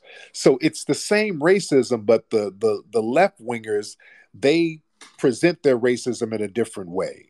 Now, as far as the practicality of it, the right-wing white supremacists, they lean towards more conservatism, which is what we lean towards as Black people, but that doesn't mean that we agree with their views. Does that make sense? Yeah, that does. That does actually. It's actually a very good answer. Now, you politically, are you more conservative or are you more liberal? More conservative. I grew up liberal, then just kind of over the years more conservative. I did a lot of construction in the South, stuff like that.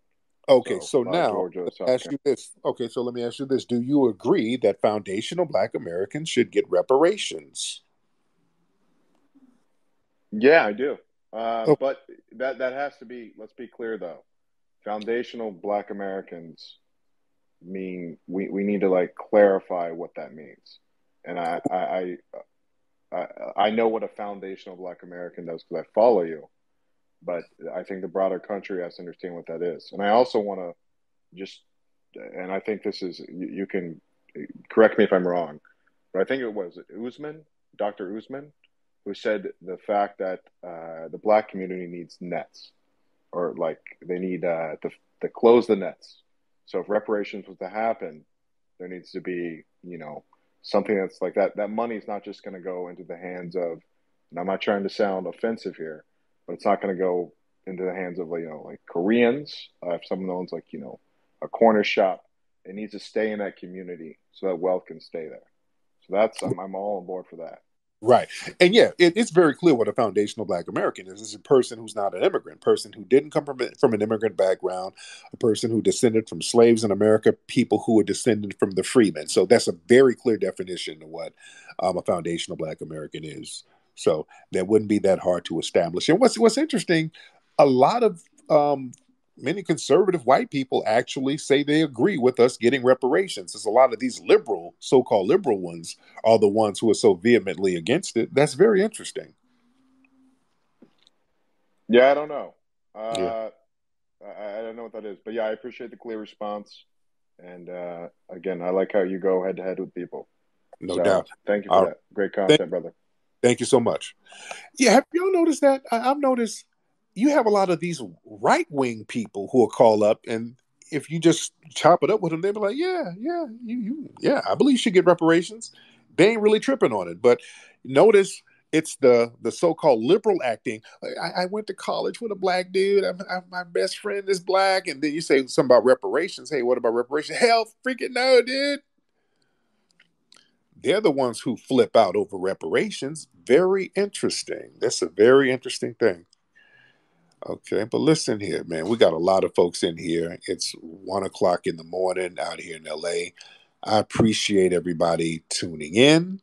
I think we had a pretty good conversation on tonight's broadcast, ladies and gentlemen. But I'm going to be up out of here. Go get my book, man. Y'all want some good game, some real good game? Get my book, Foundational Black American Race Beta, on Amazon. Y'all get that right now on Amazon. Very, very good book, ladies and gentlemen. Also, y'all go to my YouTube channel and type in Tariq Radio. A lot of good game. I did an earlier broadcast chopping up some game about what's happening out here in Los Angeles. Also, the other day, I did an interview with Bill Cosby's spokesperson, Brother Andrew Wyatt. I saw him earlier today, too. Good brother, good solid brother. You're going to hear a lot of different perspectives on the Bill Cosby situation that you've never heard before. Go to my YouTube channel and check that interview out, ladies and gentlemen. All right. Other than that, man, you guys have a great, prosperous weekend, ladies and gentlemen. And in the words of our foundational Black American elders, using the FBA Tut language, I bid you a papiakute and a lulavave to the family. Y'all be good.